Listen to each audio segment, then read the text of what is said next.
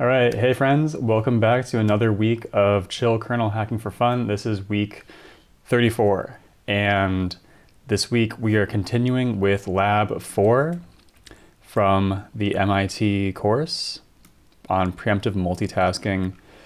And I'm just going to start right back where we left off, which is with exercise 2. And also I will get the music going again.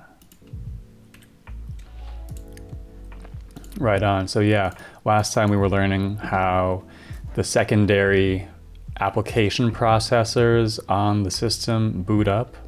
We were looking into how the main processor, the BSP, the bootstrap processor, does these specific sequences to basically send these IPI interrupts for init and startup to the APs using their IDs and whatnot. And that's the main part of boot APs. That's what the main processor does to boot up these APs one by one. They execute their boot sequences and somehow do something to register this started thing. That's actually still a mystery to me. And I think that's what we'll get to in these other parts here. So, but just to keep reading, mp main.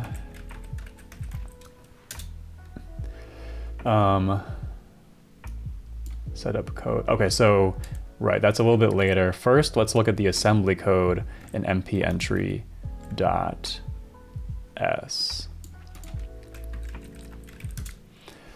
This is the assembly code that the APs are going to run after receiving the startup IPI, which also specifies some address that they should start executing at. It's very similar to the normal bootloader that the main CPU executes to get going. It starts, the CPUs start in real mode. And yeah, I think it said it's very similar, except that you don't need to do the A20 line and stuff like that. I think it says it up here. You don't need to do the A20 line, and something about the linker.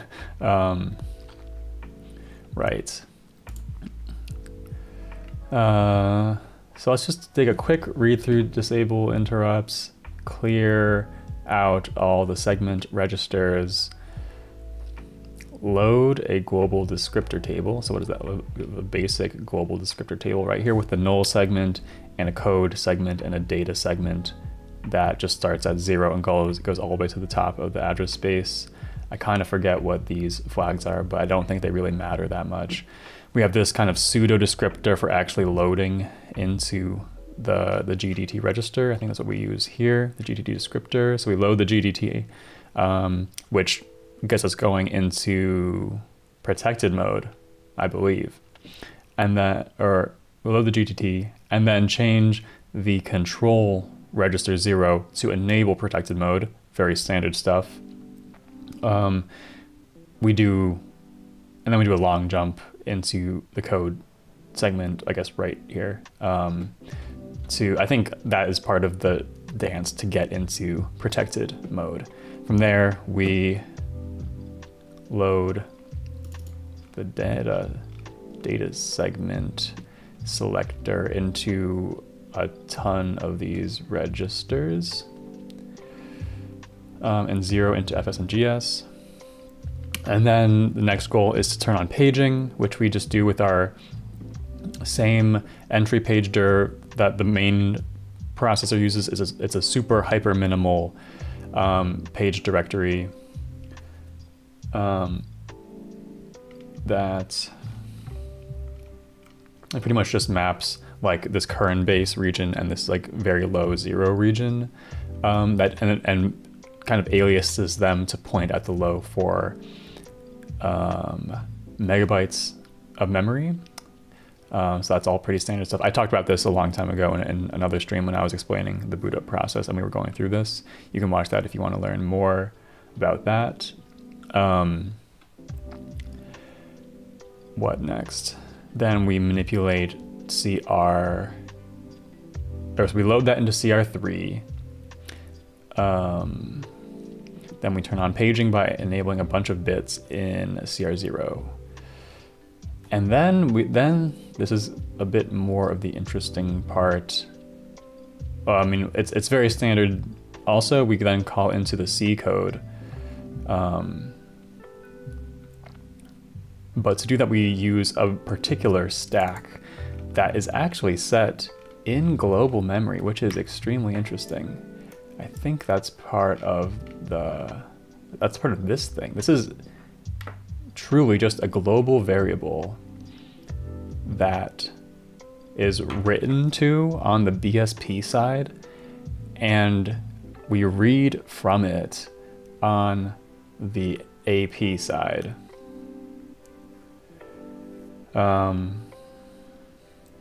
And I'm just kind of wondering why there aren't concurrency issues with that, but it's just like we strictly write it and then we never, I guess then we block while this guy reads it, like once basically.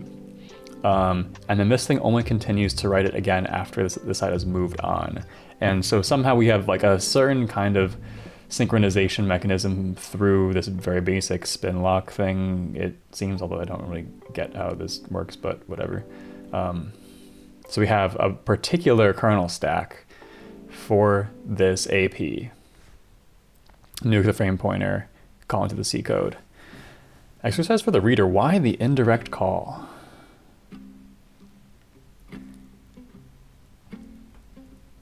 That is actually kind of interesting. I don't believe we do that in the normal entry .s. All we do is do a regular call. So I'm not actually totally sure. I wonder if is this? Okay. I don't know. I simply don't know, and I actually really want to know. So I'm going to take the opportunity to ask ChatGPT.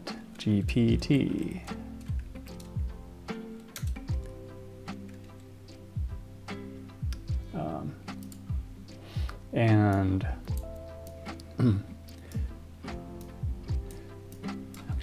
why might an AP in x86 multiprocessor boot up need to do an indirect call into C code after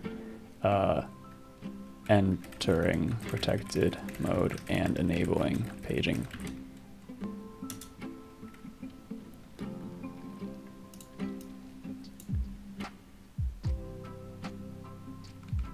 Okay, I don't think it's I don't know, I don't really think any of this is real address translation consistency. It's like that's the closest answer I could think of. Something related to do with flushing caches or something like that.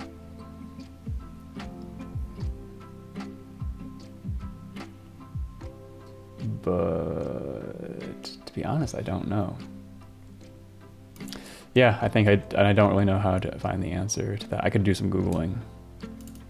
Or maybe I could quickly in real time JAWS MIT OS.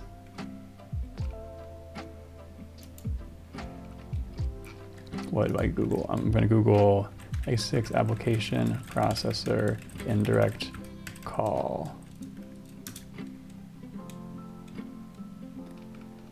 I don't think I'm really going to find the answer. Okay, I'm going to give up on that. Anyway, that's the basic principle, or basic idea of how the application processor starts booting up. Then it jumps into its main function.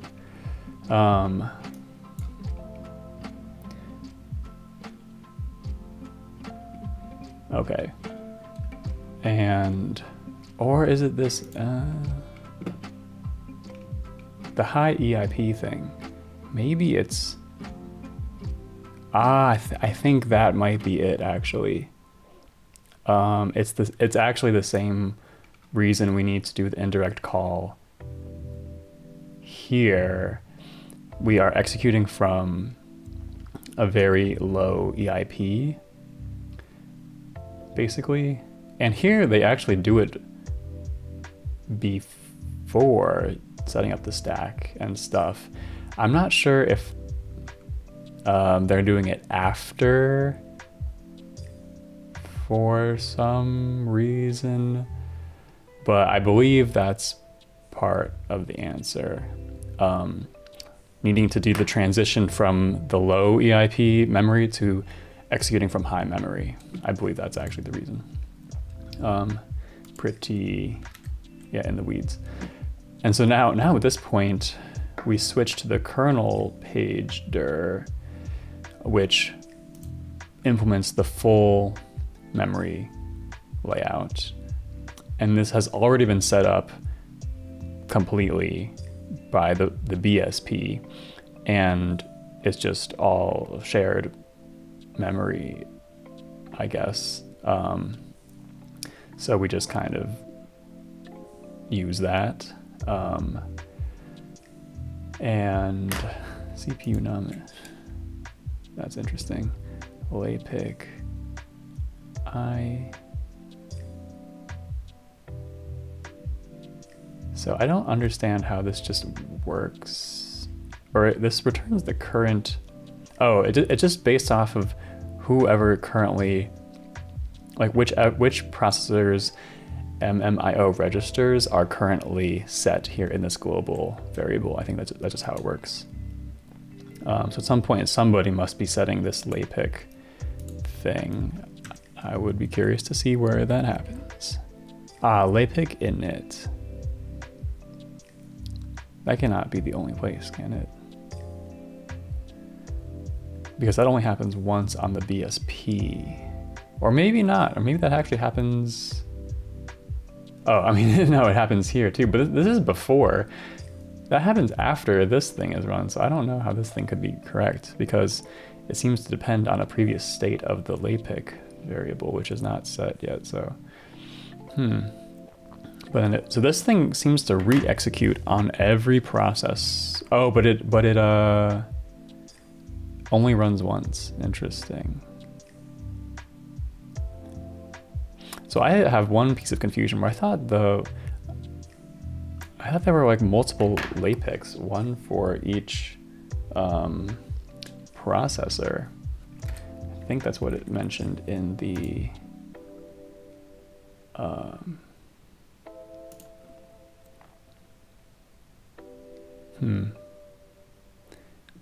This is like kind of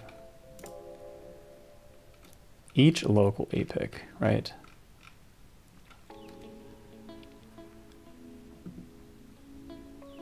Oh, the local, okay. I don't know. I could have sworn it was like one laypick per CPU, but whatever. Okay. So this just like apparently is executed multiple times, even though, wait a sec. I was a little bit misreading that. Laypick adder is different from this thing.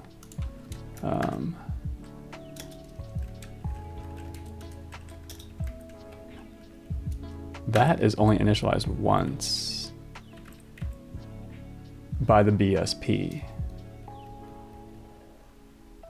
I think there's only a single laypick adder. I'm honestly very confused by this.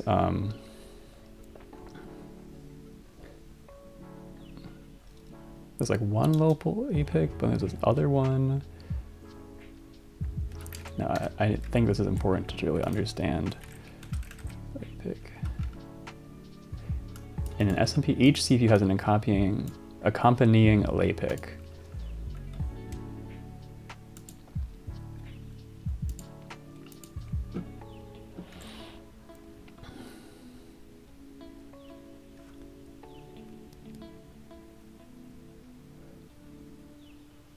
But if this does this, so this thing doesn't seem to change very much. It's set exactly once in MP init, which I think only runs once. And then this map is just simply based off of that. And it's just a singular region. But also it's true that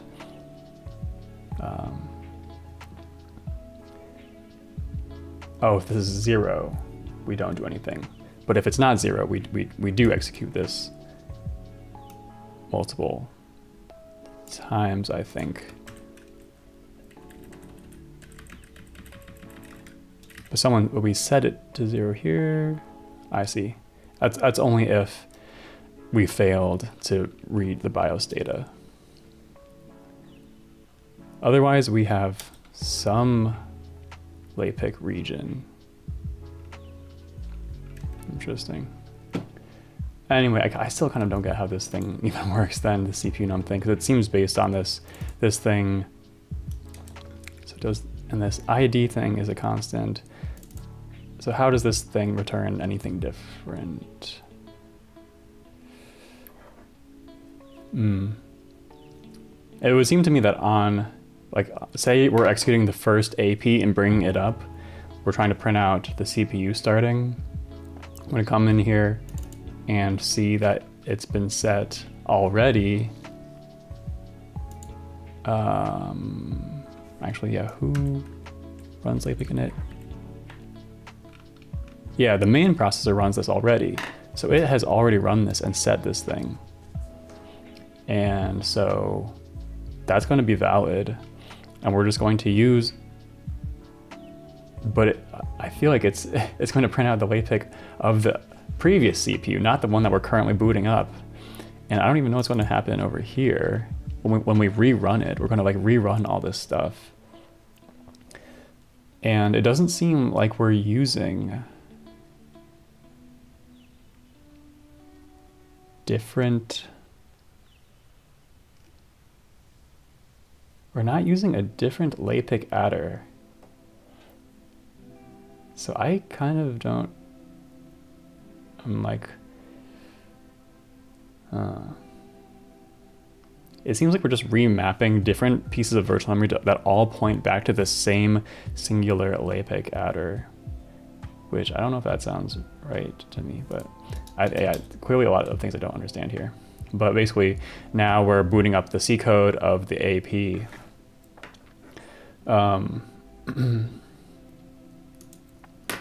And printing out some stuff. Just gonna do, why does this print out the current AP and not the previous one?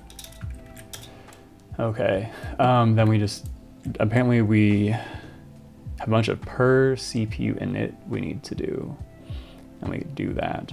And then here we go. We do our atomic like swap thing. Somehow we can get this CPU,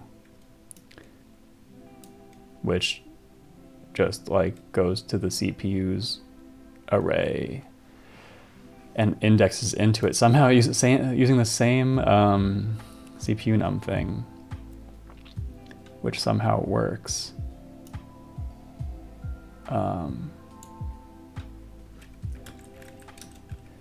Yeah, somehow works. So can any CPU just call this CPU? So like the only way this makes sense to me is if for some reason each CPU can actually access the same like memory addresses, but different things happen. Like CPU 1 can access this ID register at this address and read out its value.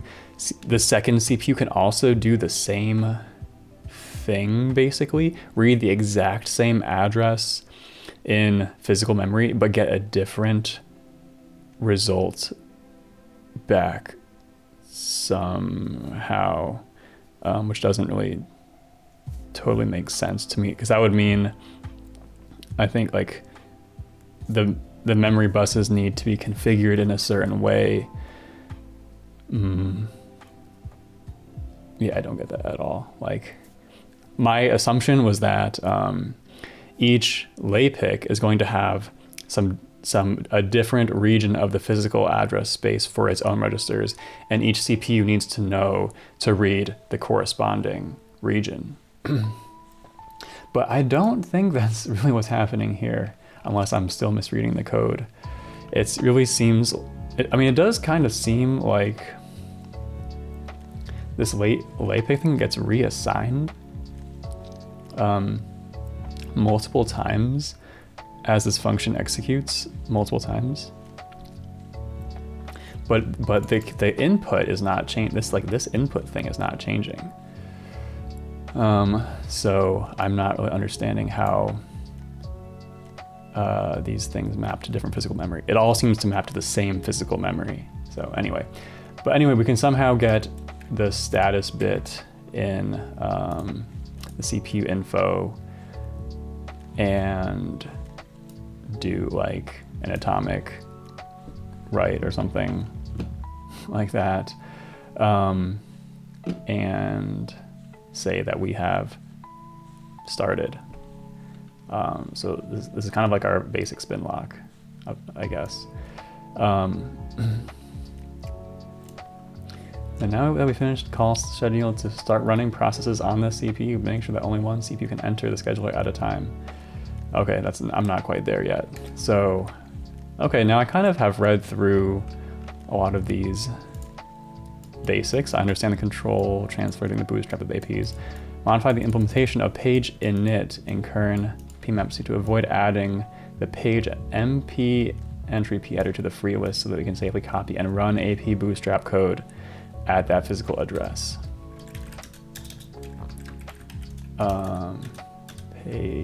Or what was it? Pmap or page init.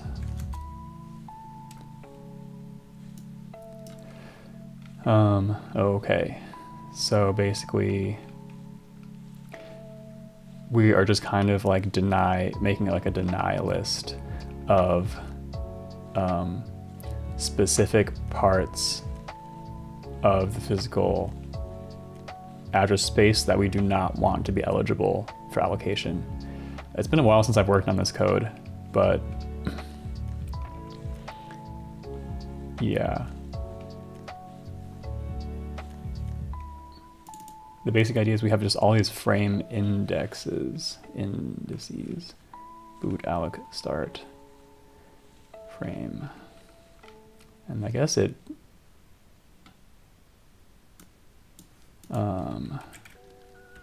phys mem. So what I just want to see is refresh myself on what these addresses are, and then see where our like special what's it called again? It's MP entry p adder.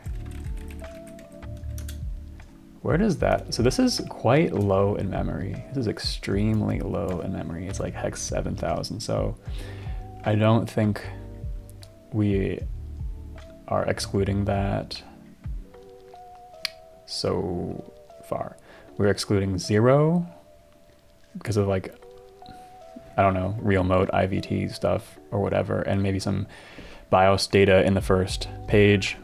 We're excluding the IO phys mem region, which is already much higher. Yeah, real mode IVT BIOS structures, that's free. Then the IO hole. Okay, so what we need to do is well, I'm gonna do K MP entry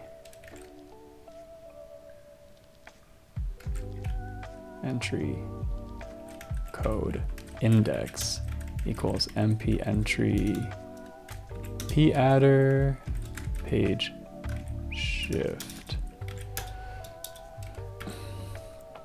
and I'm going to just add this here to this sort of messy list MP, and I think that should do it. I think it's as simple as that.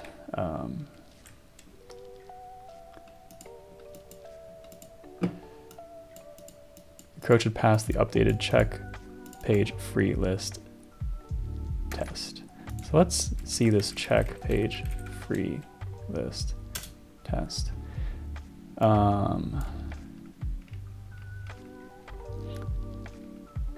Yeah, here we go. The new test for lab 4. Let's just give, let's give this a compile. And I actually kind of don't, I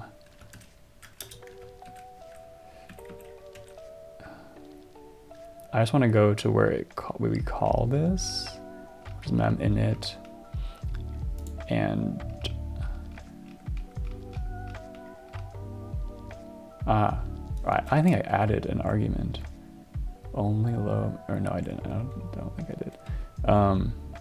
Whatever. I'm just gonna do make human and run it. I don't know what's gonna happen, to be honest. I don't know if this is working or breaking or what. It seems to be actually quite broken. Quit. So that's pretty unfortunate. Let me figure out what's my initial idea was to add a panic.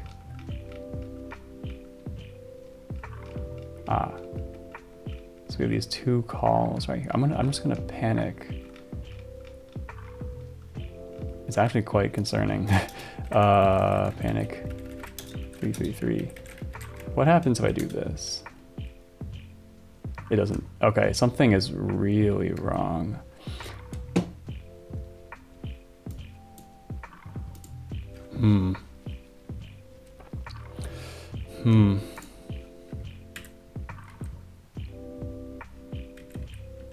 Okay, I'm just going to make a temp commit and check out to this kind of fix merge thing. What happens here? It's probably not going to work. Something bad happened and the kernel doesn't work. That is terrifying. Basically, something happened in like this merge, like the kernel used to work, and then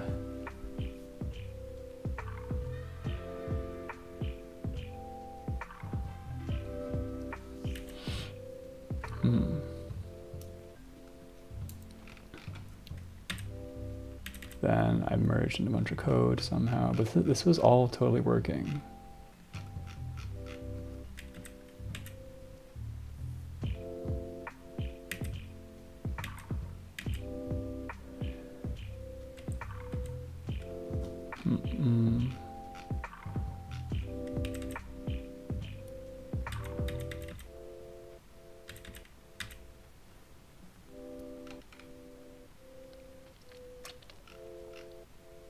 Yeah, so I don't really, I don't immediately know what will be causing this to break.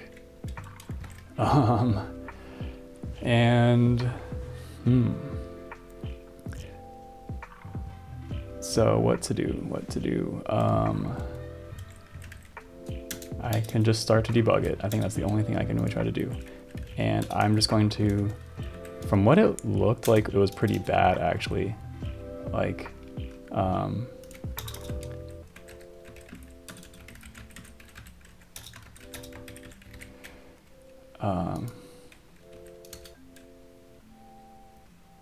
it is not even like booting properly.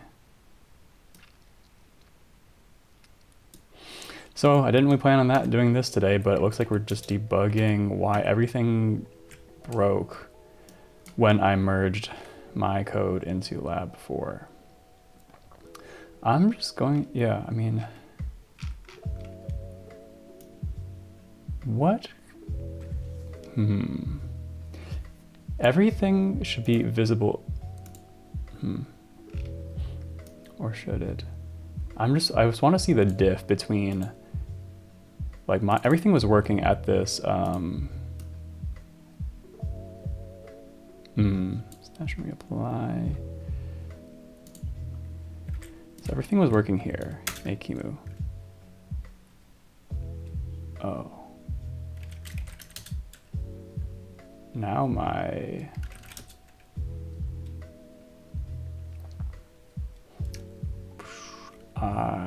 am just going to trash my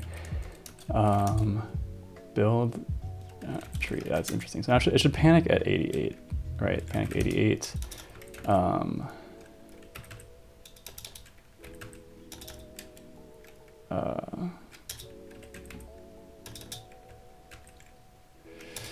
Oh, whoops. I'm trying to go to I386 init. And everything should like work, right? That totally works, just like it should. So that was the previous state. And then when I merged lab 3, I don't want to create a new branch. I just want to check out lab 4.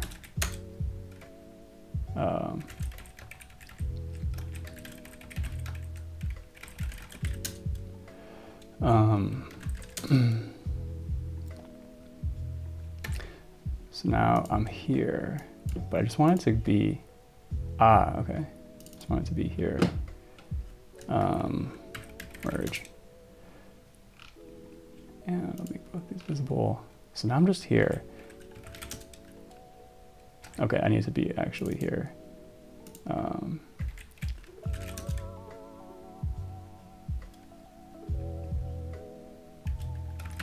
Can I even debug this?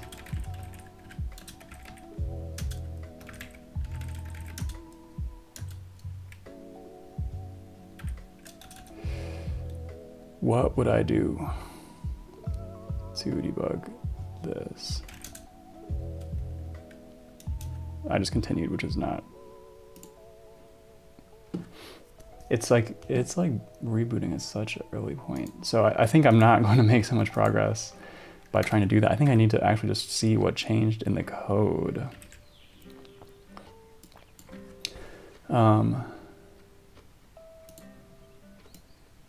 Which I kind of would have thought this would show.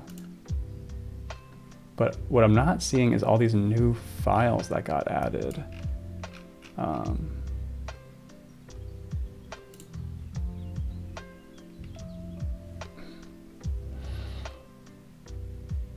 But maybe looking at that merge commit is not going to do that. Maybe I should have instead tried to merge lab 4 into lab 3. I don't know, maybe that is another strategy I can try. So I want to go to lab 3, lab 3 debug, git merge lab 4. Right, make. This should not work. Yeah, this should not work in the same way pretty much, I think. But now I can see what is going wrong, maybe in the diff a little bit more easily.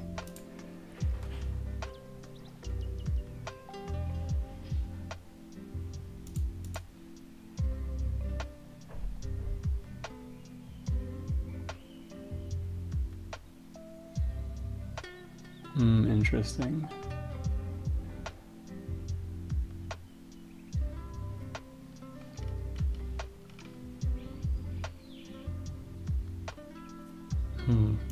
Where's the upstream lab for? That's the upstream lab for, which got merged.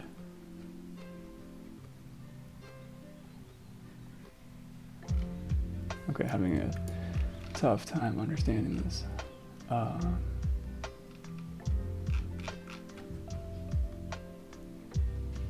Lab 4 was after the merge commit. I think that's not what I wanted to do. I'm going to reset hard lab 3. Okay. What I want to do is actually merge upstream lab 4, I think.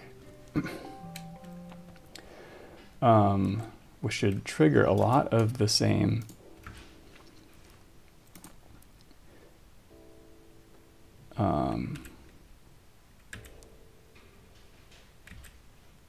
yeah, it should trigger a lot of these same merge conflicts that I already kind of resolved last time.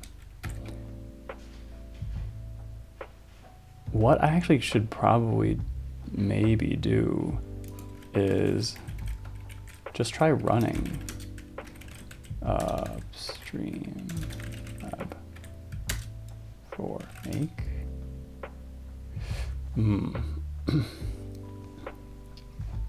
But now I'm losing all my changes that were necessary to make this build and everything, so I don't know if I should really be doing that.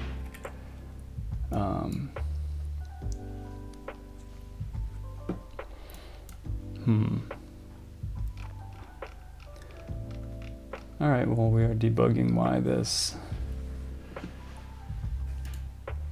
when we put into lab 4.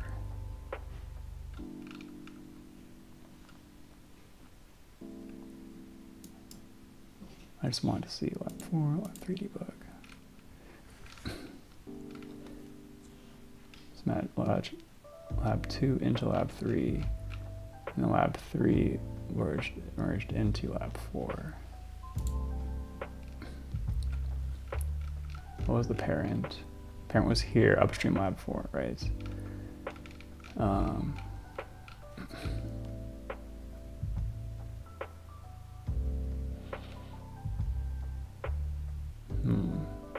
So from lab 4's perspective, here's everything I'm changing about it. Oh wow, my balloons somehow went off. That's crazy. Okay.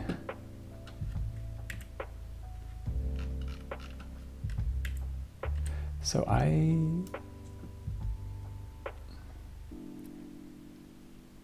but yeah, because lab 3 was perfectly working. So I think this merge I was trying to do makes some amount of sense. I'm just going to try to resolve these conflicts all over again as quickly as possible. So merge them here, if that works. Does that not work? 20-second break, be right back.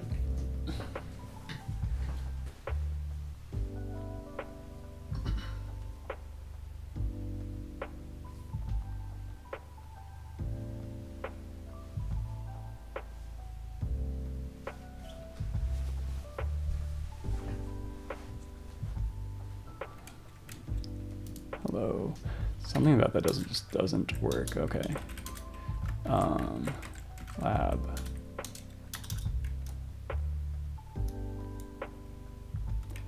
Oh, maybe.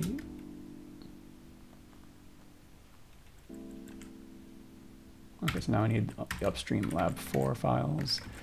init.c. And I pretty much just want the incoming change on all of these.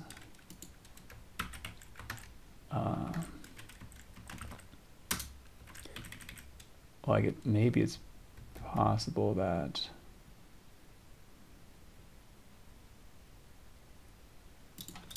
I like merge this wrong or something like that.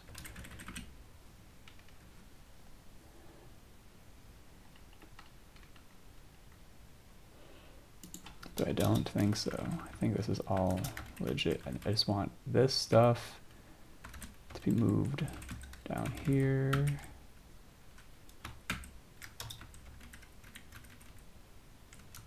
And pretty much, right. Print trap frame. Trap frame T, CS, unhandled trap and kernel, lab 4, this thing. Then my switch, expected declaration, okay. And I'm just going to take current change, so I don't want anything there. Okay, so this is kind of annoying, but I'm like was it somehow with this in the compiler flags? That's like all I can really think of. So here it looks so confusing, but I think I just want this, and I'm pretty sure I just want the head. Oh, no format, no one used, where G. Okay. Okay. Nice. Continue. Okay, so now what I've done is like done the merge in like a bit of a opposite direction. I've merged these lab 4 commits, which into my lab 3 debug, which was totally working. And then so lab 4 is like this. The parents are the D1 and also this 171, which is upstream lab 4. So now if I look at this, now if I look at here, I can see everything that was basically changed from the perspective of like added by all this new lab 4 code.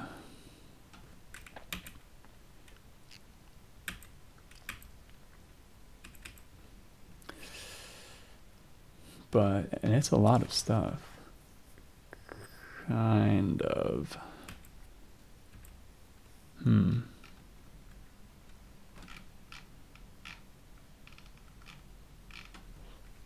But the thing is,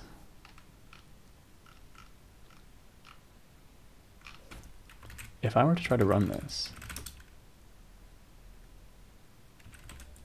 or maybe I need to clear my object. Does that help at all? No, it didn't help at all.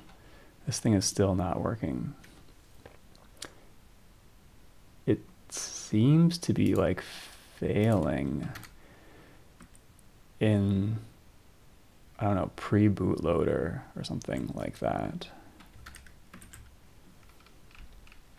Is anything messing with the, I don't care about any of this user stuff. Lab 4, make file.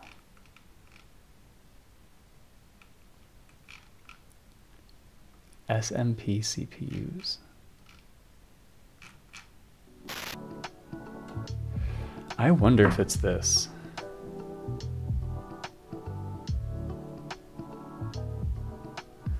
I wonder if it's that SMP thing. I'm going to try to SMP What happens if I comment this out? Does anything change? No, nothing changed. It is still, Control B to figure, it's still rebooting all the time. So that would be one possibility. That didn't seem to be the source of it. There's all this new stuff, but frankly, none of it should matter. Because we are not even getting to init.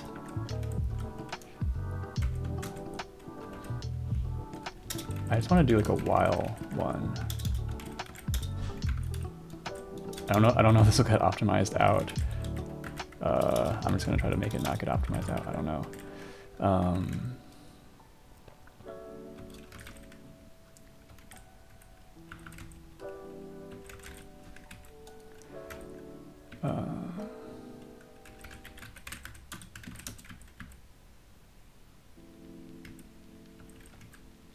So now the while one does seem to be there.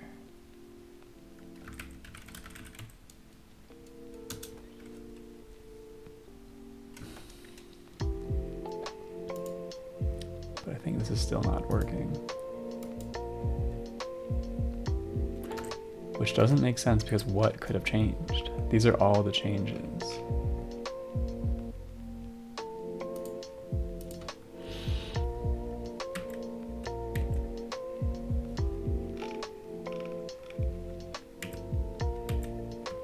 None of this would affect this.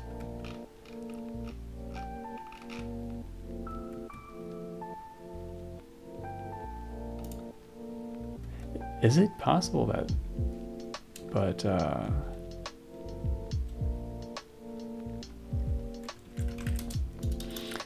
I don't, like, we're not even getting here, I think. We're failing even earlier. So I guess I'll just try to work my way backwards.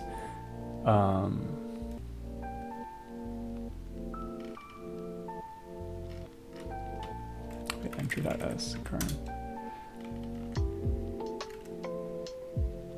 I like don't see any changes to this. So I'm not really seeing why it will be broken.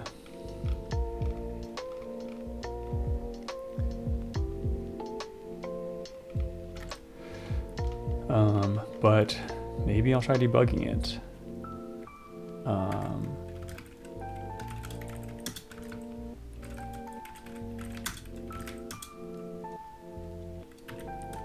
Can I just do break entry? 145? That's correct. If I do continue, we don't even get there. We're not even entering the kernel. What is possibly going on? To add.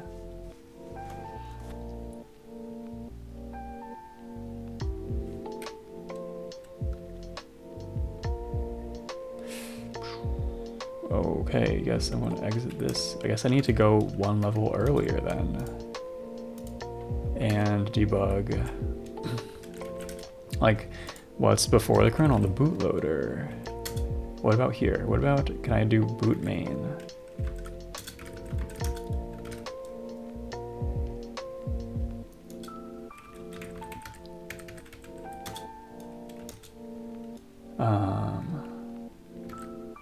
It seems like not really.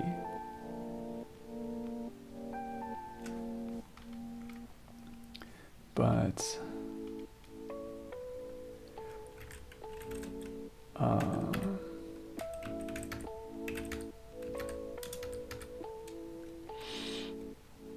I don't really know how this works. Yes. Okay. Boot.out. Yes. The boot main. Okay. Does this work? Yes, this worked. Okay, that is actually, at least that's a good sign. Something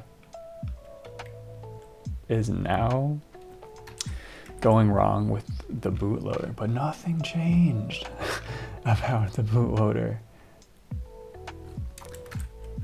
But at least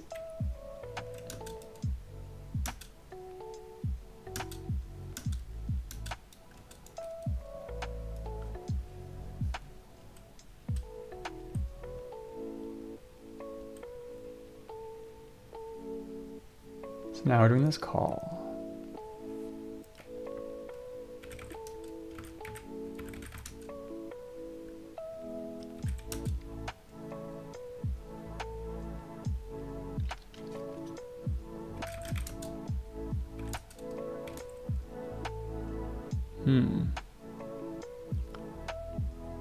So now, where are we? Move something into CR3. So we can't be touching CR3 in that many places.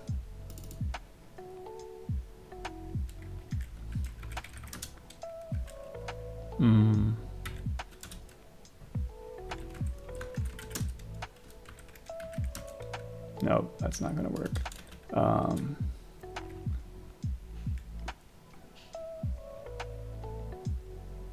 Oh, but here we go. Here we go. I stepped instruction into the call, and now we're at this 1, 2, 3, 4, 4, 7 thing, which is here. So we are hitting the kernel. Why didn't that breakpoint work?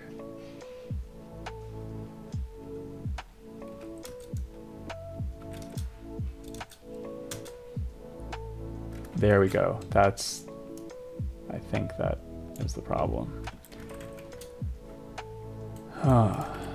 Kernel debugging cannot.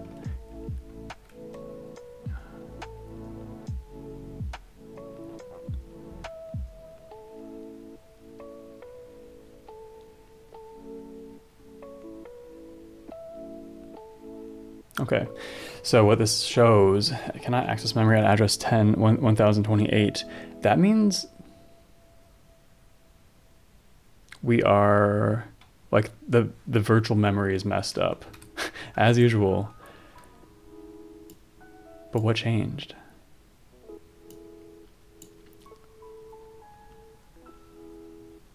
So what was the last instruction that worked? Move. It says or, and then move, which fully flips everything on. And then now everything is, oh, did I,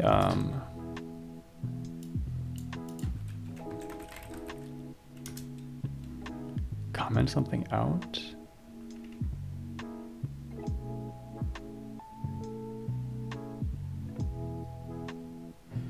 I don't think so.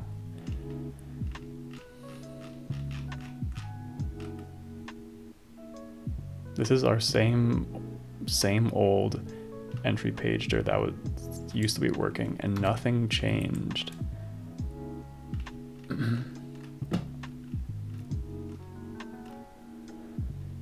Nothing changed.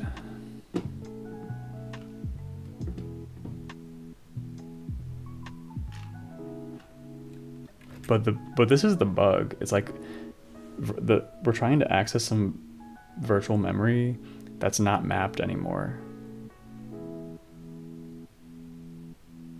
And the question is, why isn't it mapped? I think I know. It's because we're running the wrong entry.s. Is that possible somehow?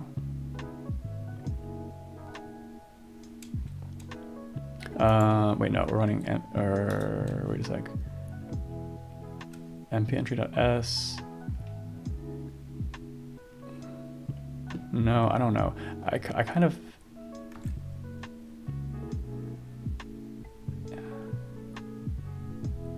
it seemed like we didn't run enough code, or did we? Did we run this? Right, relock. Is that this?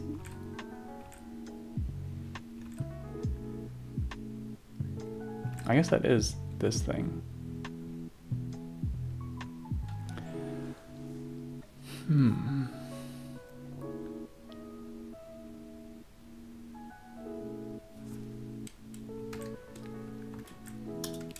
But okay, that at least that's a good sign. And then it reboots the machine there. It is very interesting. So that's a bit of progress. It's very interesting why I wasn't able to break in entry. Oh, because entry is a virtual, the symbol resolves to a virtual address. But when we hit it here, we are still running with like the low EIPs that are not that. So I think I need to just I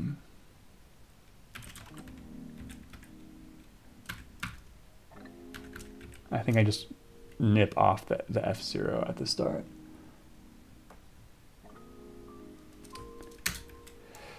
Okay, and now we're here. Good.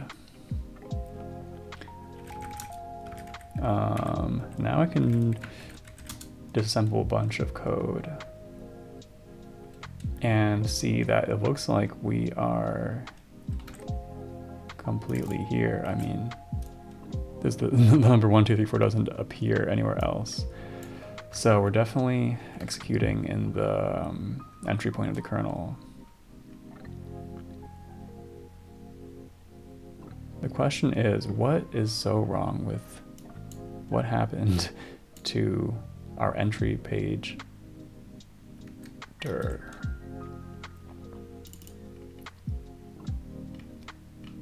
Relock x1's current base. Entry page dir. What is the history of this file? Did I yeah. Entry current entry page. Lab 1. The file has not been touched for a long time. Like, I didn't modify this. So it should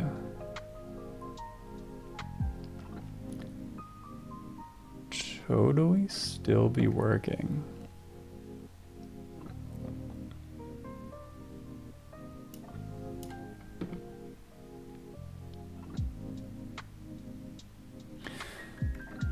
But it appears to not be.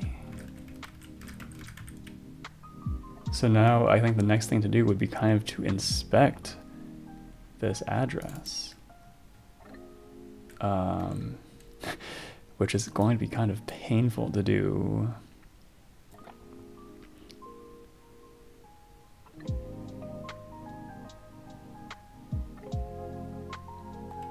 But it's, I mean, it's not going to be that bad. We just need to dump it, or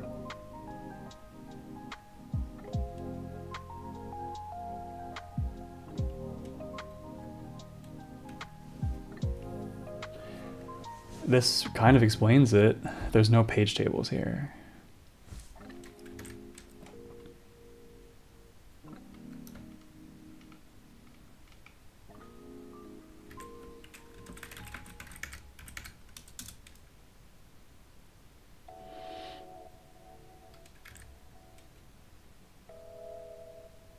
This is super weird. Okay, 20-second break, be right back.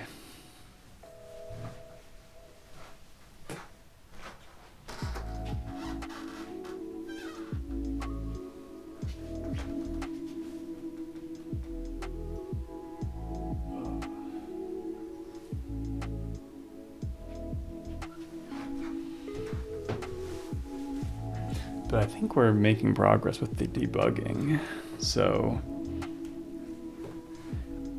something happened.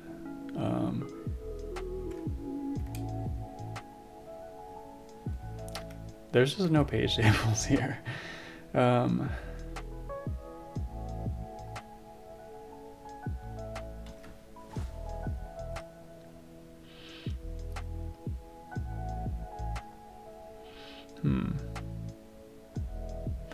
But how is that possible?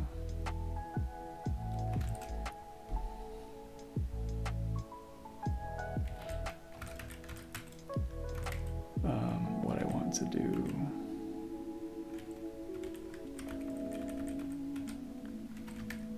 is read elf.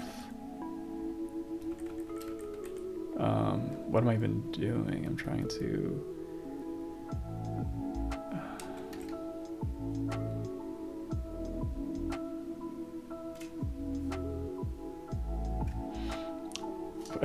This is such a strange thing. This is such a strange thing. If I'm interpreting this right, this thing, entry page dir. Oh yeah, that's what I was trying to do. I was trying to ag page dir. Entry page dir. This F011 thousand thing, right? 1,000.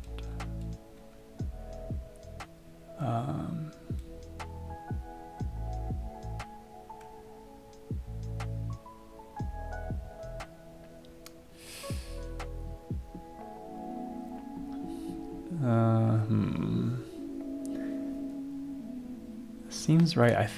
So now what I'm thinking is wrong is like something with the boot loader, potentially, that just like didn't load the kernel correctly.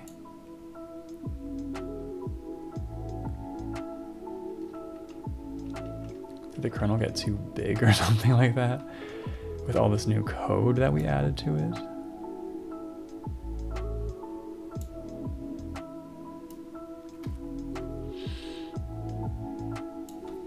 Because there's nothing really going on in the diff that would suggest anything, like anything that would be changed about these like super low level boot details.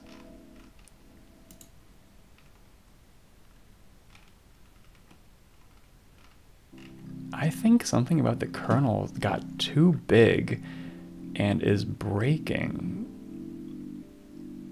like the loader or something like that. I kind of want to disable all this stuff just to see.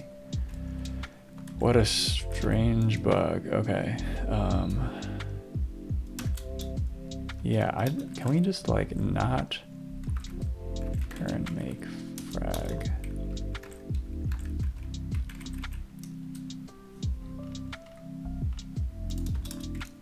Maybe this is just like a lot of data.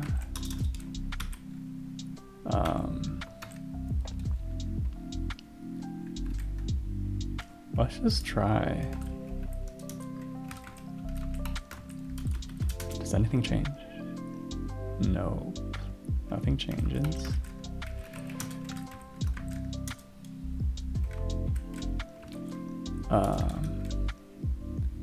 That's very annoying. How do I entry? It's like the one.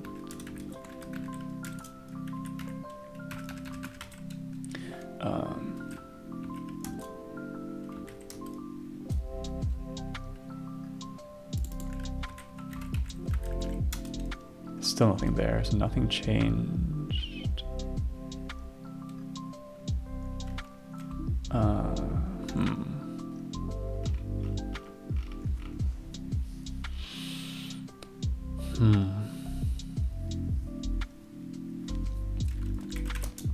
Yeah, I'm convinced this data is in the kernel somewhere. It's just zeros for some reason. in memory.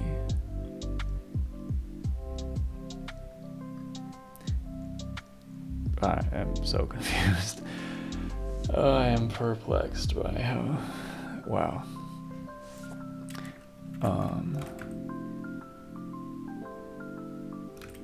I think I'm looking at this correctly.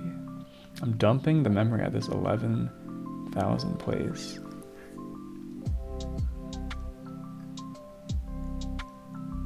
Which I think is okay. Zeros everywhere there. So yeah, that's my current guess. The elf loader somehow kind of broken or something like that. What I'm going to go even farther, I think. I'm going to revert anything related to the build, which is these things. Because that's ultimately what controls if things are changed, I guess.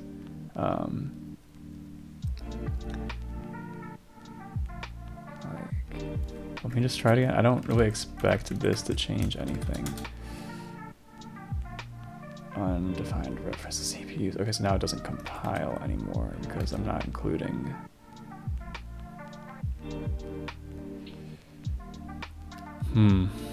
So maybe it's not quite that easy.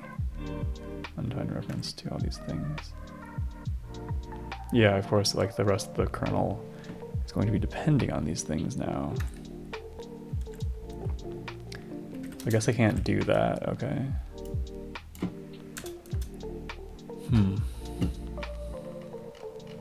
But it definitely should be possible to exclude those. Can I do a make clean? Maybe there's some weird build thing that I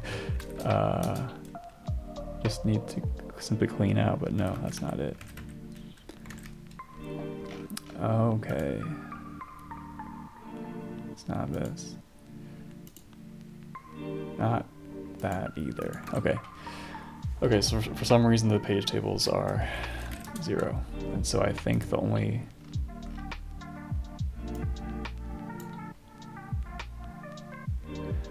I think the only thing I can think of is that the kernel is not being loaded correctly.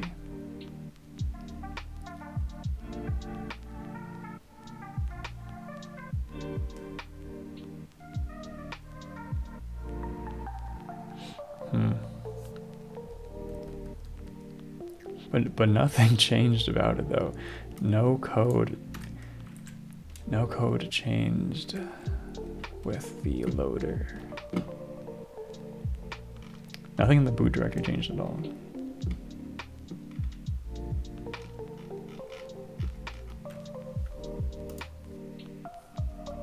This is all user space, should not matter, I think. So, ignore.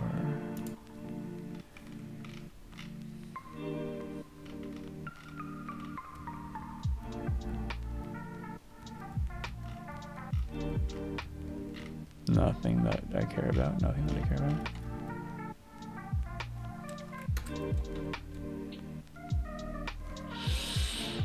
Okay, so option number 1 is I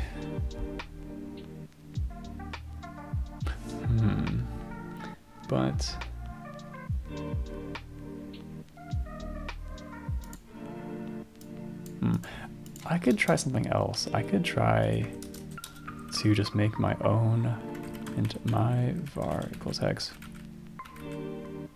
41 or whatever. 1, 2, 41, 41, 41, 41, 41. And I'm curious. I should be able to compile this. Get this debugger going.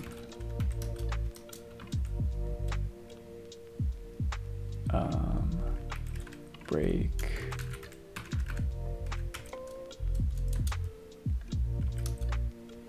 Here, I'm just gonna save this command for here for later. Okay.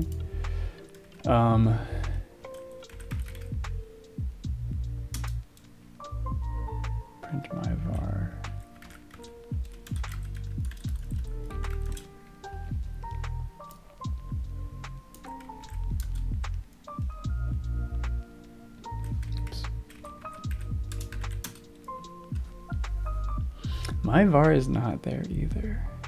Are any variables there? What's so wild? What is another global variable I could try to print that would have a value?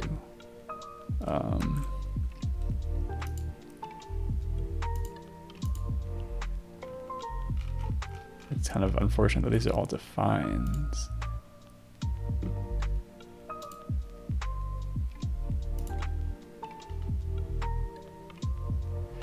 These things are all going to be null. I think it's pretty much just all defines. I'm not sure I'll find anything.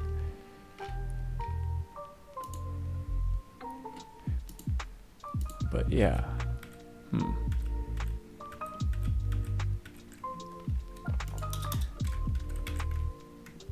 Okay, but do I have a symbol?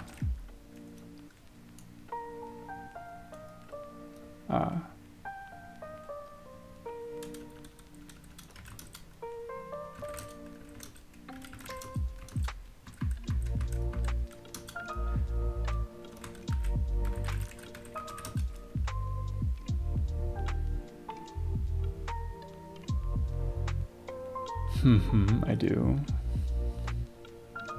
They appear very similar.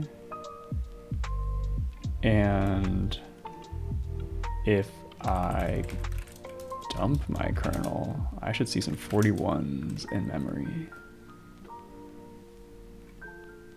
somewhere.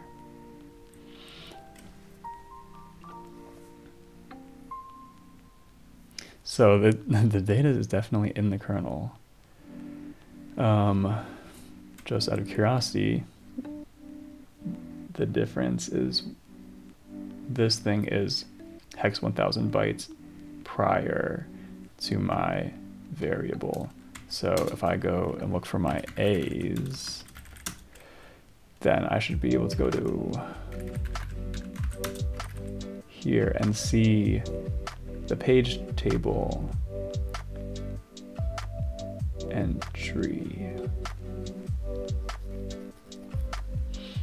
which I believe is correct. If you, this is like little endian and stuff. So this 01 is going to be the lowest byte of the page table, which is going to be this thing, and it's going to have the PTEP. It's going to, yeah. I'm pretty confident that that's right. It's gonna have a pointer in there, I guess, somewhere.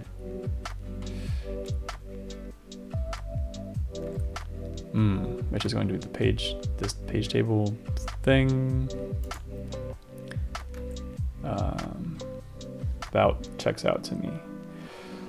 Okay, so that was, yeah, pretty likely, but I've verified that the data really is in the kernel binary. And the problem is somewhere with the loading.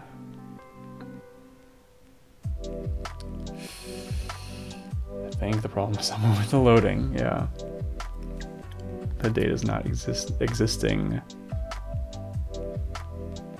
where it should be, which I can't explain because nothing here changed between the last time my kernel was working and now. The only things that changed were the kernel got bigger. And so I think it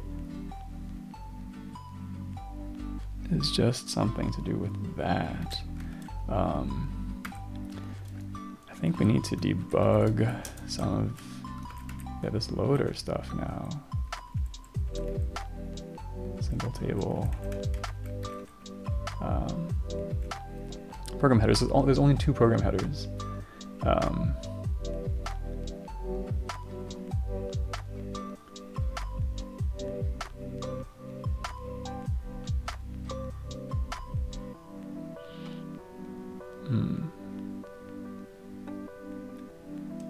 And I think the offset is the offset into the file. So, and I was looking at all these offsets.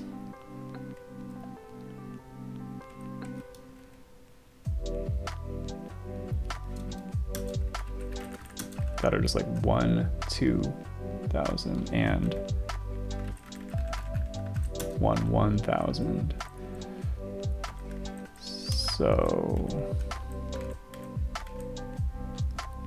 So it just starts at 1,000 and goes up. So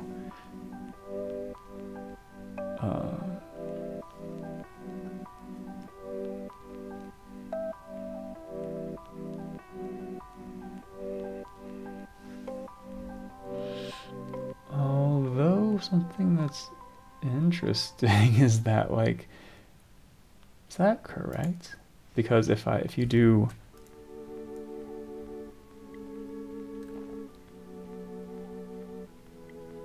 I think I need to open a second pane.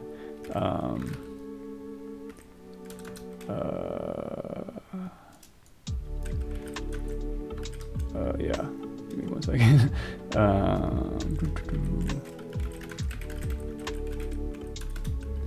I'll just maybe clone this one, yeah.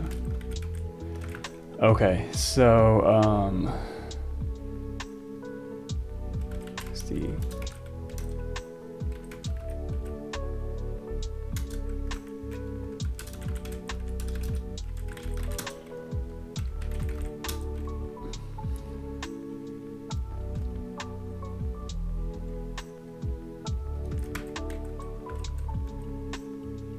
There's a segment.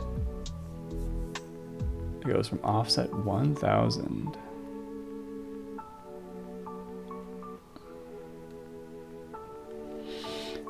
But this seems a little bit small to me.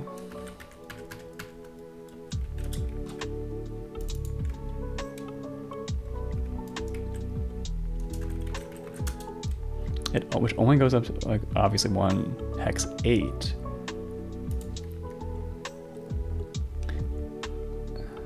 This thing is much higher than hex 8. So is it possible it's just not getting included? That's crazy. But no, but then there's this, but then there's like this whole region that starts immediately from hex 8 and goes way past that. It's like hex 8.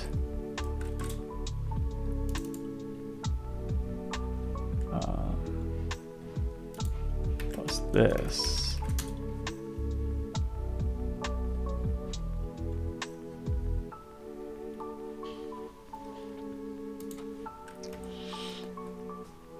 Right, so hex 8 plus this hex 7 thing stretches all the way to like hex 86. And my data is just what, like, at hex 12,000, there's like 86,000. So we should even be able to see like a lot of data at the end, I guess. For example, if I search for 86,000, that should be, yeah, that's an address. So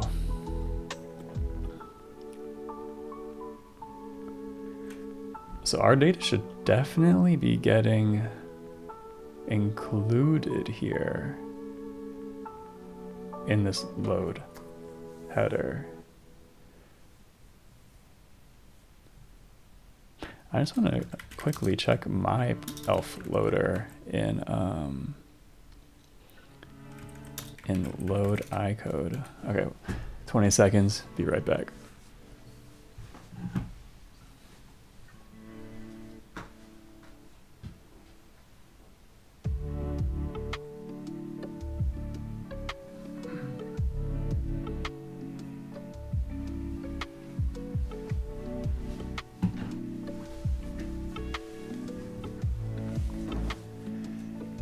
Just to make sure I'm like understanding all these things right, but the way I am parsing the elf is like at the program headers,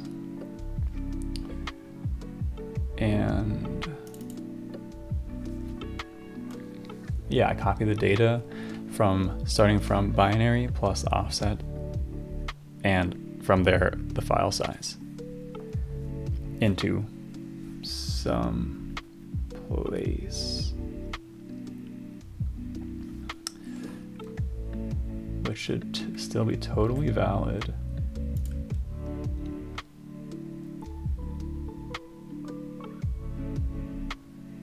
Physical address.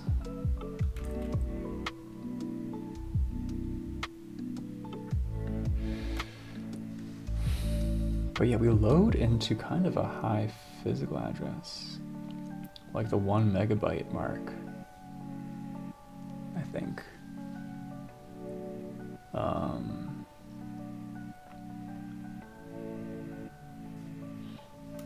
And weren't, what are these things? These are, yeah, these are past that though, so that makes sense. Oops.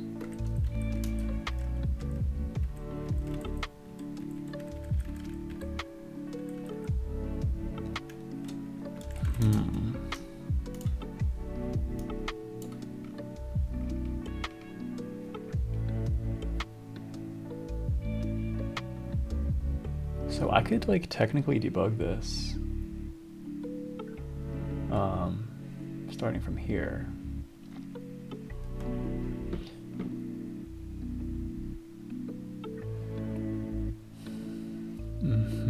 And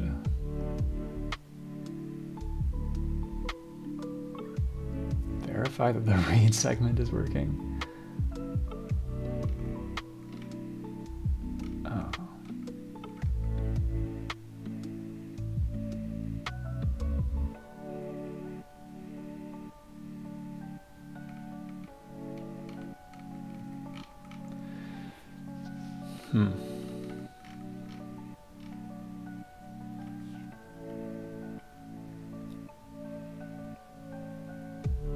So that's the only thing I can think of why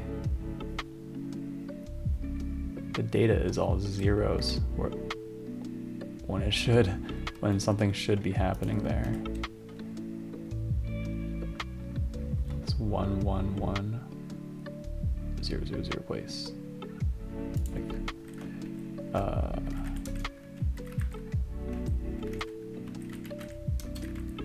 My data should definitely be there if it's being loaded correctly.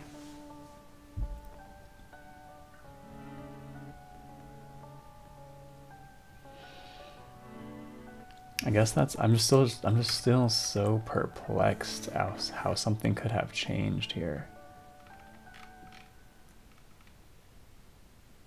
Really,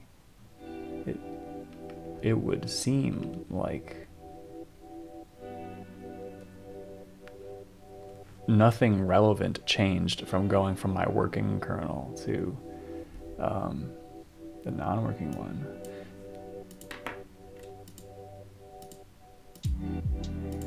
Just I'm going to git stash real quick and quickly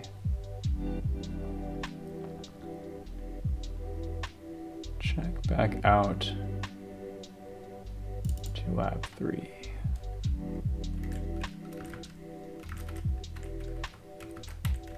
Clean. I'm just going to redo the experiment one more time here when everything is working. Actually, I'm going to just run the kernel. It works, right? It works. Totally works. So let's just rerun the experiment one more time.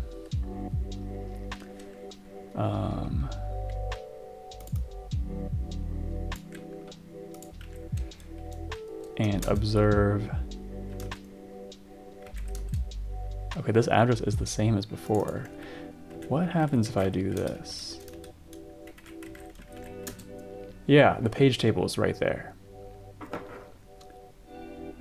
I guess the myvar thing isn't there, but the page table is definitely there. And it wasn't there before. So that's what it looks like when things are working. So that was just a bit of a sanity test. So now we're going back to the broken world. And I'm gonna pop the stash. And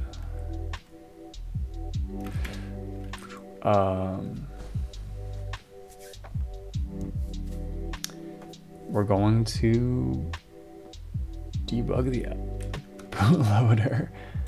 Can I don't think I can even print anything out here.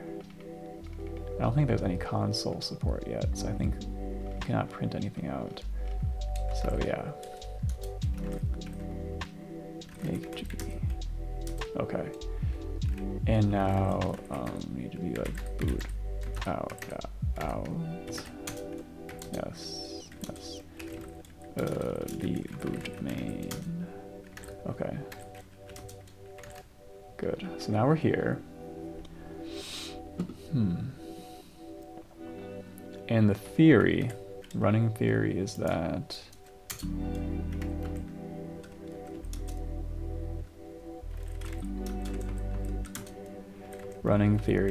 this second program header is going to be the one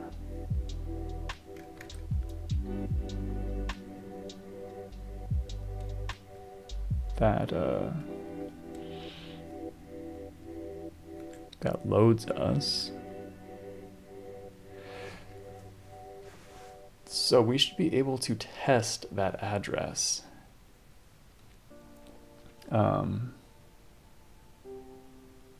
Immediately after the read seg call and see a bunch of stuff in memory. And based on this bug, it seems like we're not going to see that. Like the disk read is failing or something like that, which I don't know. That might be the end of this whole thing. That might be the end of this whole thing if I can't get this to work. It's been good while it lasted. Yeah. So, okay.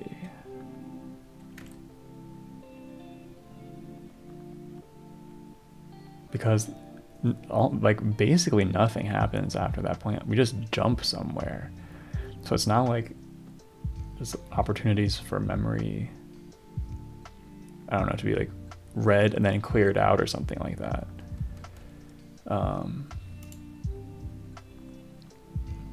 What is that? Oh, the Chinese keyword. How is that? How did I get? Oh man. Hello? Okay. Okay. So what I kind of want to do is I'm going to debug here, and I could look for my page tables, but I kind of just want to see if anything is being loaded into memory. Clearly our code is being loaded into memory, which is in the first one. But I wonder if it's possible that somehow the second one is not working.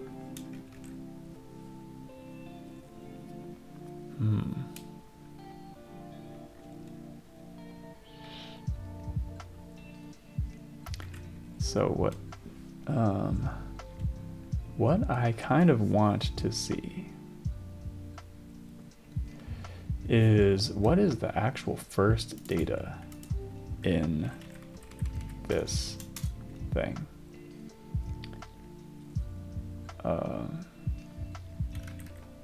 that's not exactly what I wanted. So I need to look for 838, oops, 8C30, I guess. Wow, bunch of strings. So that's where this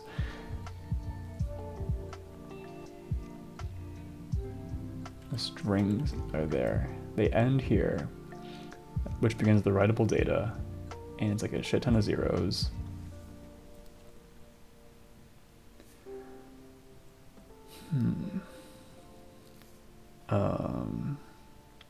I wonder if I could poison the memory before I write to it. That would be very interesting to see. There's like a ton of zeros, so like what is the first non-zero data? It's finally up here. You know, one thing that's making the kernel a lot bigger is all these kernel stacks. I still am thinking it's something with the size of the kernel that got just too big. I'm trying to find, okay. The first data is the page table at 11,000. That's funny. There's like all, like, okay. But what's something I can do, and this might be actually an interesting test, is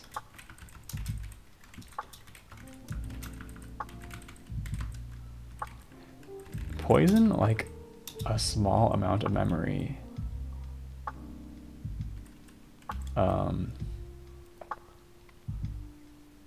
Mem copy. Do I even have mem copy? I don't even know if I have mem copy here. Just gonna do this by hand, I think. So I'm gonna take PHPA. We're gonna cast it to an int. We're going to dereference that and assign hex 89, 89, 89, 89. There.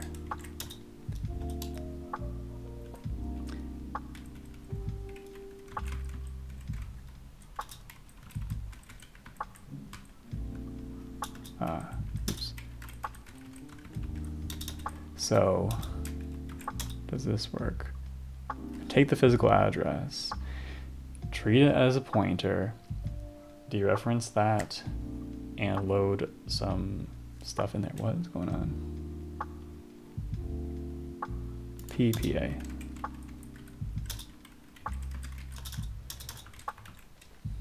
Oh.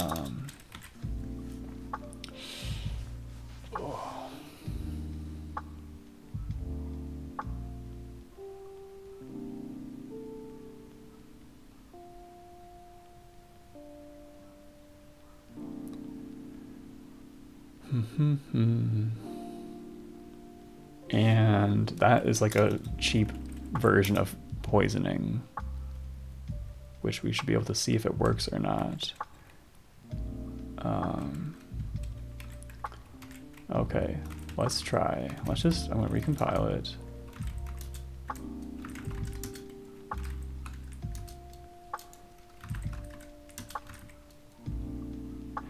I'm going to load.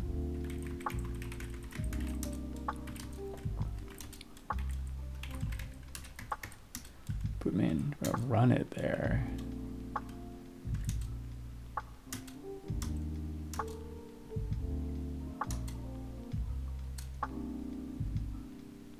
This should work, right? Yeah, that works. Okay.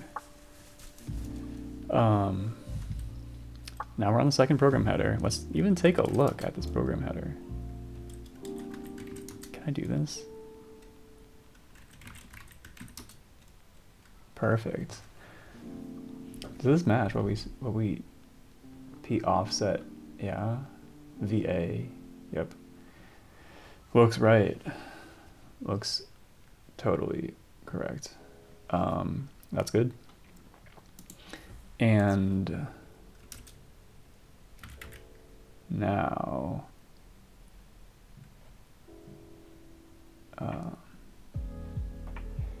we should do the right, the poison, and then the load.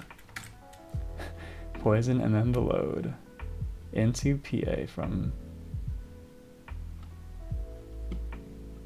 how does this even work? Count offset, right? Offset from what? Yeah. And then we should see a bunch of data in memory at specific places that we expect. All right. So now I've poisoned the memory. So now if I look at the PA,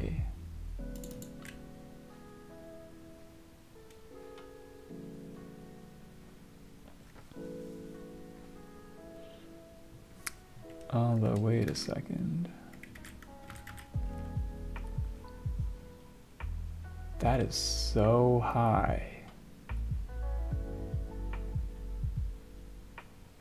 Why is that so high? That's a kernel virtual address. That might be the reason.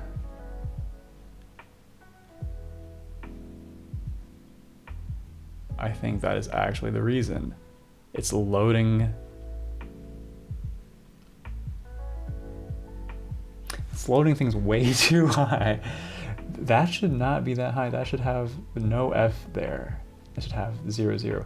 And I think if I were to check back out to lab 3, that's what it would look like. It would have a 0 here, I think. So time for a screenshot. Captured in 4K. Okay.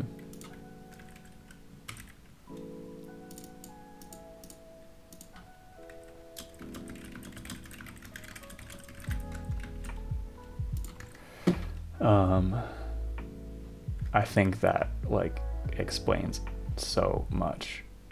I don't even need to even do this anymore. I mean, I can just clearly see this thing is way too high. That's a kernel virtual address, and we are not operating there yet.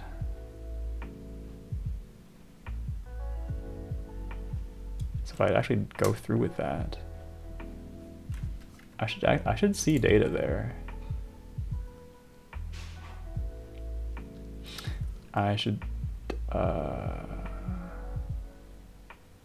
well, it's technically zeros now, but if I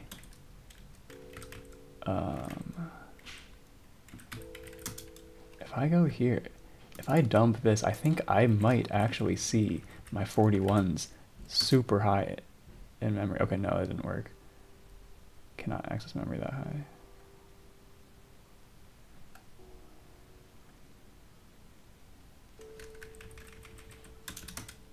It's all zeros. Okay, something doesn't really make sense then.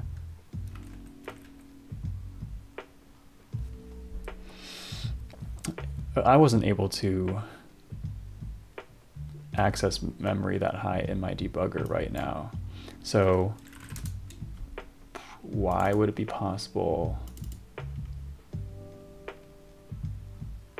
for this to write?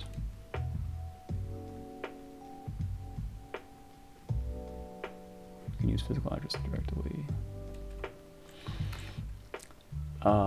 Okay, yeah, I don't really know, but I do know that this is so suspicious why its physical address is so high.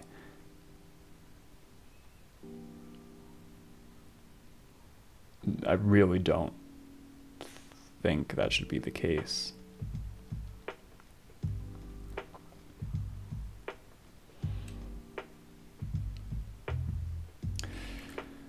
Okay, time to quit this, stash all of this again, go back to lab 3, make clean, make,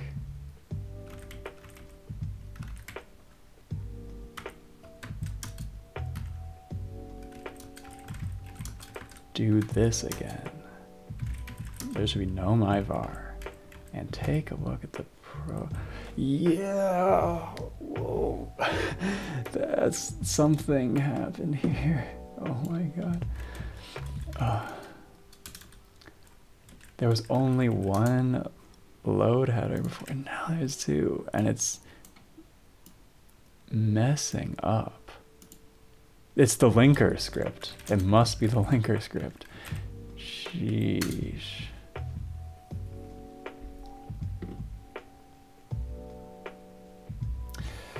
Okay, I think something like, okay, 20 seconds and then we'll get back into it. I think we're getting there.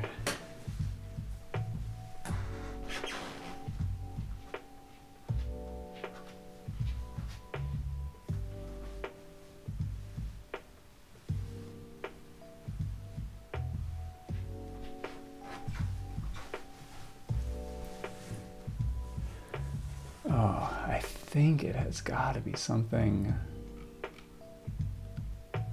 like the linker script is what controls these things.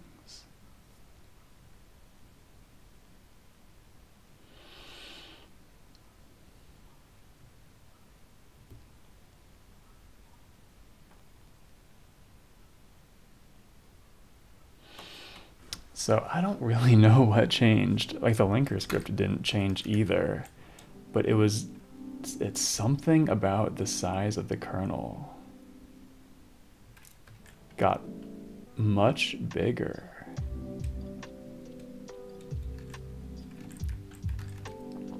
With all this new code and broke things. I think I just need to be saying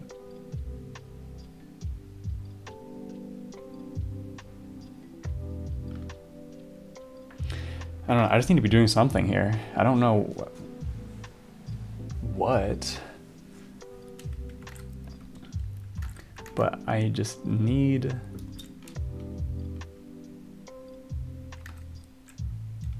to make it, I just need to make everything be based off of this physical adder. I don't know what happened.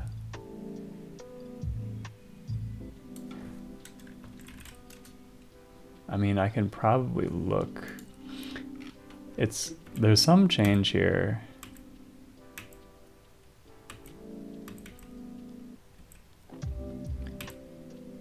That is, I think it's like this kernel stacks thing, maybe. That's so much data.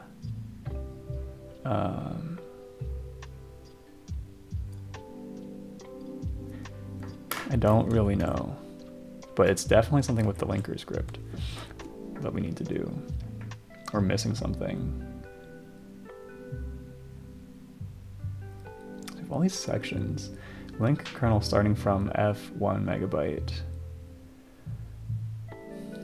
but loaded at 1 megabyte. Load the kernel in physical memory.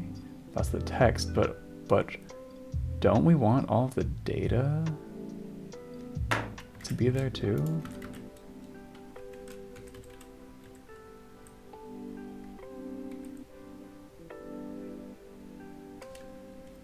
Right now, it's like the old one. It has one segment with just like everything in it.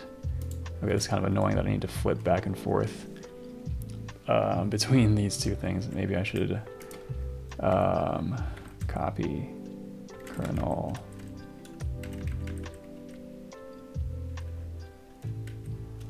Okay, kernel lab 3 working.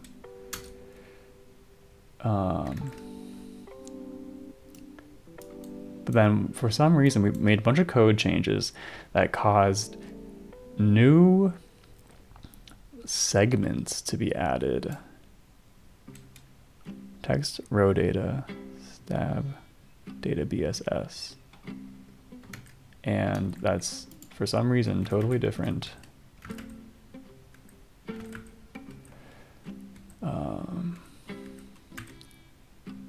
Here, lab 3 debug, make.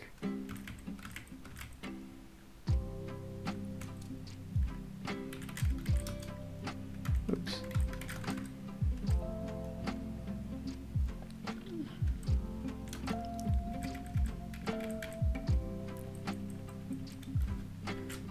Something happened here.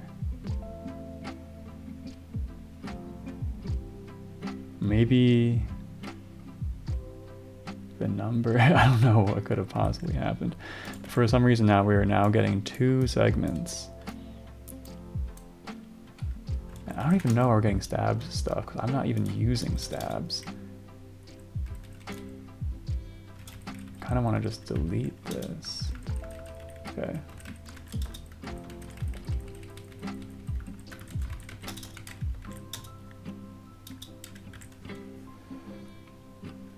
I should probably copy the kernel. Broken. So the data segment. So just out of curiosity, if I just remove that stabs stuff, syntax error. Oh man. Okay, just goodbye. I don't want any of this.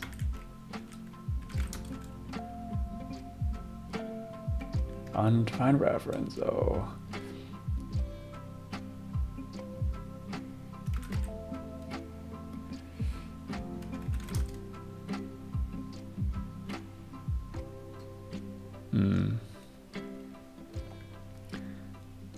Okay, so I need to really comment all this stuff out, I guess so.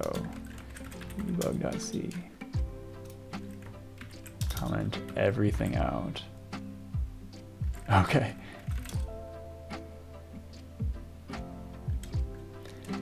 Debug info EIP.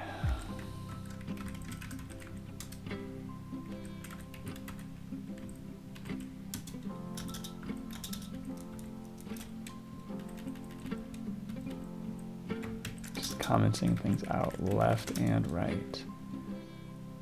Okay, so now it builds again. So now it's fixed. Huh.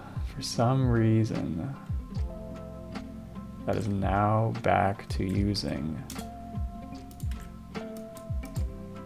an acceptable physical address, but the stabs thing was messing all of that up. Oh my gosh.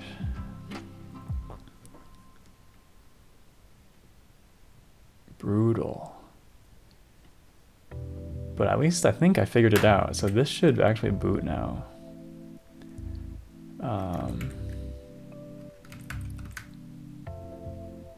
I kind of don't know the state things are in, but we should see something. Bam, it hit our assertion failed because I'm not including my newer code changes. But yeah, fix the bug. Okay. Oh my gosh. That was crazy. What an incredible, insane bug. So let me just recap a little bit. So just to summarize what happened there, I was working on lab 3 for a very long time. My kernel was working and running and stuff. I'm then moving to lab 4. It's a different branch with different code changes. They added a bunch of code changes for this multiprocessing stuff. And I want to keep, I need to keep all my existing progress, but I need to integrate all of their new stuff. And so I merged the branches together. And after I did that, the kernel does not boot at all anymore. But at the same time, there were no changes to any of the early boot code at all. The kernel just doesn't boot anymore. And I just start to debug it. I'm looking at the first few instructions of the kernel when it receives control, and it's crashing after it enables paging. It's crashing on executing the next instruction after it enables paging because that address is not mapped or valid, so it's crashing. So then I look into it a bit further, and it seems like the page tables, like when the kernel takes control, it immediately installs some basic page tables for enabling paging. But those page tables are empty. They are all zeros for some reason, which is not the case previously. Previously, they have at least 2 page directory entries that create the minimal mapping, but in this case, they were all zeros. And so there was basically nothing mapped. And that is so odd because I construct these page tables at compile time. They're like statically just constructed minimal page tables. And they're just empty in memory. They're just not there. I tried to add my own global variable to see if I could see that in memory. I couldn't see it either.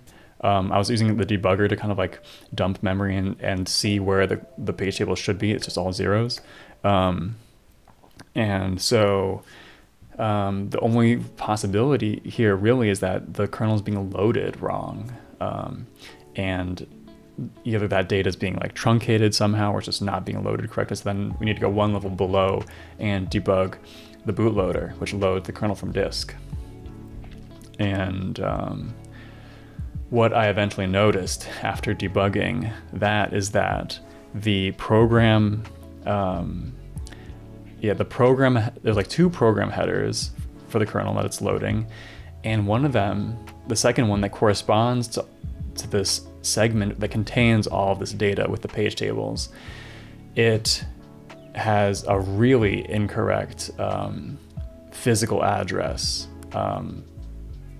member of the program header. It's way too high. It's a kernel virtual address that starts with F0 and it's way in high memory, which is not what it should, because the kernel should get loaded into low physical memory by the bootloader. And that was immediately explains everything, because it seems like the bootloader is trying to load the data from disk, but then it's writing it into the wrong place. It's writing it way high in memory and not low in memory where it should be writing it to. And when it does that, then later on the kernel goes to tries to access that data that should be low in memory, and it's not there. And the question is, so why? What happened with these load commands, like these load segments? And in the previous version of the working kernel, there was only one load segment. But for some reason, with these new changes incorporated with Lab 4, something changed with the build of the kernel binary such that there's two load segments now. And for some reason, the second one is being emitted super high in memory, or is being told to be written super high in memory. This is controlled by the linker script, and that's where I went next. And I don't really know linker scripts, but I was just playing around, and I was playing around with removing this section called stabs, which is for like this legacy debug info format that the class from 2018 that I'm following right now, it used to use that, but now that's no longer supported in the toolchain. And so I haven't been using it, but now it seemed to actively be causing a problem by causing the load segment to have the wrong physical address. So I deleted the stabs entries in the linker script, and that fixed everything. So crazy one. Spent an entire stream just debugging this, but at least we figured it out, and we'll be able to continue going forward from there. So yeah, crazy gnarly bug. Still don't know the true root cause of what happened with these changes, because all these changes basically just did is, I think that they just added a lot more data to the kernel and its global data and stuff like that. And that caused some rearrangements with how it allocated, how like the linker allocated sections into segments and stuff like this, which caused a new load segment to be created, which for some reason didn't pick up the original directive to have the load segment be written at a physical address in low memory. But for now, whatever reason, that's working. So wild stuff. So that's some crazy kernel debugging. I'm gonna call it here for the stream. Thanks all for watching. Join my Discord, like, comment, and subscribe, and I'll see you next time. Peace.